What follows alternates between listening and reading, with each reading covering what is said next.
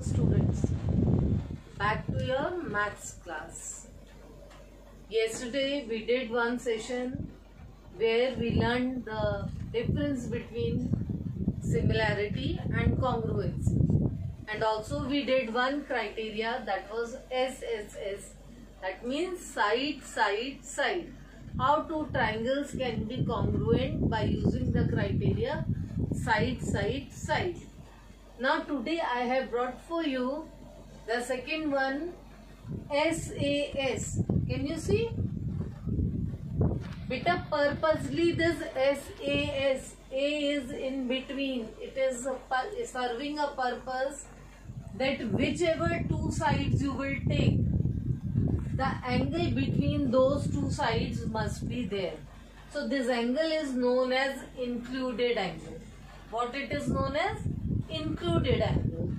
Now according to SAS criteria, I have drawn two triangles. I have marked one cut sides, double cut and angle between them. So if I write triangle ABC congruent in triangle ABC and triangle PQR. Suppose you have to prove them congruent by using SAS. So what things you will write? First you write single cut side, that is AB is equals to QR. Then AC is equals to PR and angle A is equals to angle P. Three components, because yesterday I told you if for each criteria we have taken three components. Now therefore triangle ABC, one name I have written randomly. Now you just find out the congruence.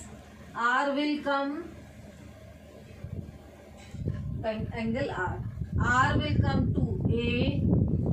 Single line from R is going to Q and single line coming to B. It is Q and this is to C, it is P. That means ABC congruent to triangle RQP. RQP by SAS rule. Children, if you look at the left hand side picture or image, you can easily see the two triangles. There you can see two sides which are given equal to the corresponding side of another triangle, and an angle included, means angle between those two equal sides, which we call as included angle. Now children, here is a question related to the criteria which we have just now, which we have done just now, that two sides and their included angle. Now we have to prove triangle ABC congruent to triangle. What you have to prove? You have to prove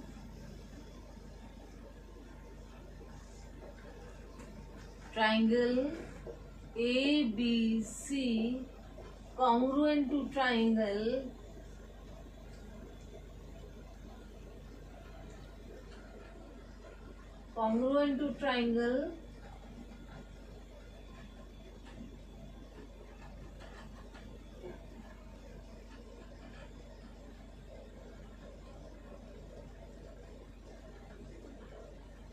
LMN. Fine. Now let's write its proof. We begin with the same triangles, triangle ABC and triangle LMN. Now you need to manage for the order, because correspondence we will maintain at the last. That is the major thing. So let's write equal components. We have side BC of a triangle ABC given equals to MN. Side AC of triangle ABC is equals to LM and angle C is equals to angle N. So 3 components we have got, and for each criteria we need 3 components. So triangle, this is now final statement where correspondence must be established. C पर you will get M, आपको M मिलेगा क्योंकि C पर angle बना है, M पर बना है. C से सिंगल कट लाइन B की साइड जा रही है जबकि इधर N की side. This is N and A पर L.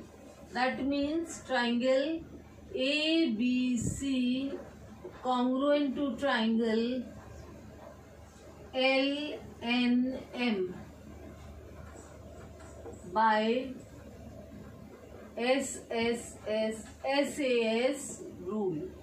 Just write down the definition for this SAS congruence.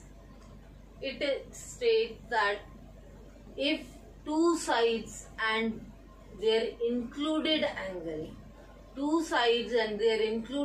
of one triangle are equal to the corresponding two sides and included angle of other triangle, then the two triangles are congruent, which we are doing again and again. Now I hope you must have understood SAS criteria, application of it.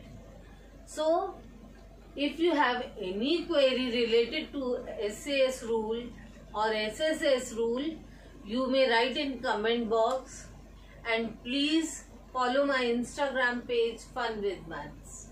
Thank you.